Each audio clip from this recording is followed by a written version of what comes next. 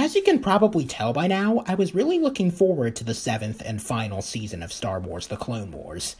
I have mentioned in the past that the initial animated movie was the first Star Wars movie I ever saw in theaters, and I loved watching the subsequent animated television series back when it was still airing on Cartoon Network. I also made a couple videos leading up to this season. One video discussing a nitpick that I had with the Siege of Mandalore, as we knew it at the time, and another listing my top 10 favorite episodes from across the first 6 seasons. Now that Season 7 is over, I think it's a good time to review this final batch of episodes. Before I begin, I would like to emphasize that this video will contain spoilers for Star Wars The Clone Wars Season 7. If you haven't finished watching this season, and you don't want to be spoiled, stop watching this video and go finish The Clone Wars. This final season consisted of 12 episodes.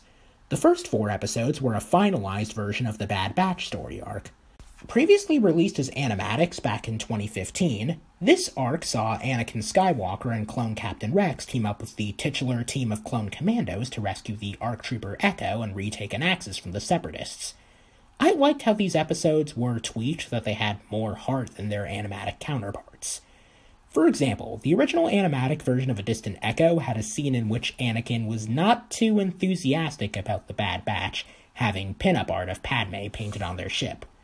The finalized episode replaced this scene with one in which Anakin secretly calls Padme and discusses his concerns about their mission. I thought this was a great change, and I like how it established that both Rex and Obi-Wan were somewhat aware about Anakin's marriage.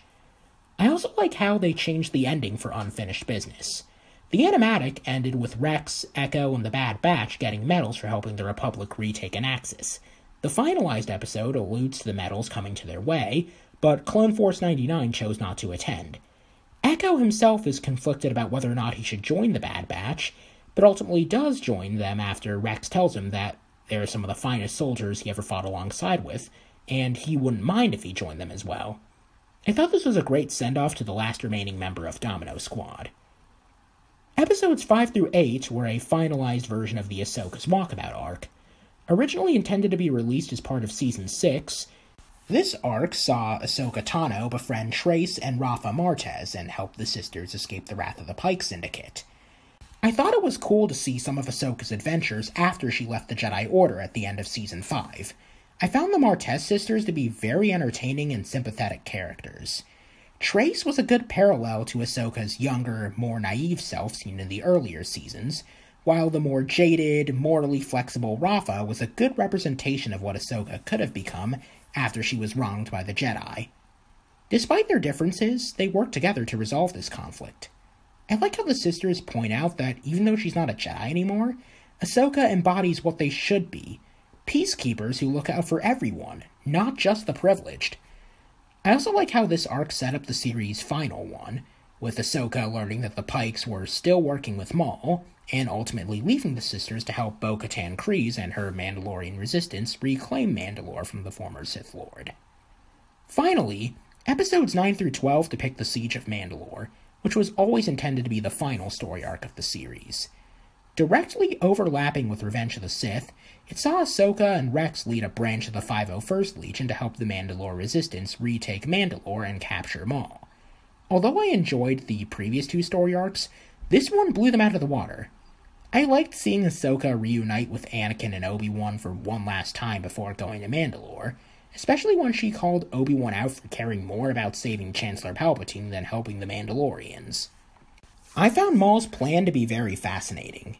He wanted to lure Anakin and Obi-Wan to Mandalore so he could kill them, which would rob Darth Sidious of his apprentice. It's the closest that Maul has ever gotten to doing the right thing. The lightsaber fight between Maul and Ahsoka was amazing. I like how they got Ray Park and Lauren May Kim to do motion capture for Maul and Ahsoka, respectively, with the former reprising his role from The Phantom Menace and Solo. Ahsoka and Rex's forces leave Mandalore after capturing Maul. Ahsoka then senses Anakin helping Palpatine kill Mace Windu, with the episode reusing audio from Revenge of the Sith.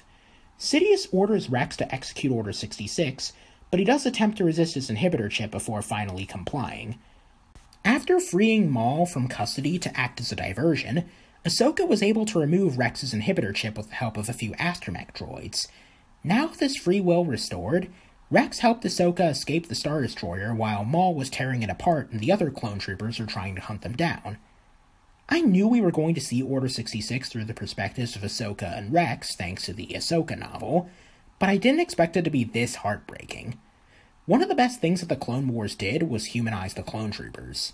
Although they were all clones, they had their own distinct personalities and outlooks in the war. It's sad to see them lose their individuality during Order 66. I also like how Ahsoka and Rex not only go out of their way to not kill any of their former comrades, but also bury each and every one of them after the battle. That all being said, I do have a couple nitpicks with this season. First off, it wasn't released in chronological order. You see, there's a scene in Deal No Deal where Ahsoka, Trace, and Rafa leave Coruscant on their ship, the Silver Angel. Trace accidentally flies their ship into a military lane, and we see that the Star Destroyer right in front of them was Anakin's flagship. Anakin almost lets Admiral Yularen send a detachment to arrest them, until he senses Ahsoka through the Force, and chooses to let his former Padawan go. Although this is a cool callback to a scene in Return of the Jedi where Vader senses Luke traveling to Endor, but ultimately chooses to let him go, it also establishes that Ahsoka's walkabout is set sometime before Bad Batch. You see, Revenge of the Sith established that the Battle of Coruscant was the first time Anakin and Obi-Wan were back there since the Outer Rim sieges began, and the Bad Batch arc depicts the Battle of Anaxis, which was part of the Outer Rim sieges. My other nitpick is that I wish Season 7 included a finalized version of the Crystal Crisis and Utapau arc. Just like Ahsoka's walkabout, this 4-episode story arc was intended to be released as part of Season 6, but was ultimately released as animatics back in 2014. It saw Anakin and Obi-Wan investigate the murder of a Jedi Master in Utapau, which leads to them stopping Separatist forces led by General Grievous from obtaining a giant Kyber crystal, foreshadowing the creation of the Death Star. I understand that Dave Filoni's main objective with this season was to conclude Ahsoka and Rex's respective storylines at this point in the timeline, but I feel like it wouldn't have hurt if this arc was also included. Anakin and Obi-Wan's friendship was another integral part of the series, and there's also a point where the two of them discuss Ahsoka leaving the Jedi Order, establishing that Anakin never got over this decision. If I was in charge, I would have had Season 7 begin with Crystal Crisis, then Ahsoka's walkabout, then the Bad Batch, and then conclude the Siege of Mandalore. Overall, I would definitely recommend Star Wars The Clone Wars Season 7. This fan-favorite addition to the galaxy far, far away finally got the ending that it deserved. Hello, I see that you have reached the end of this video.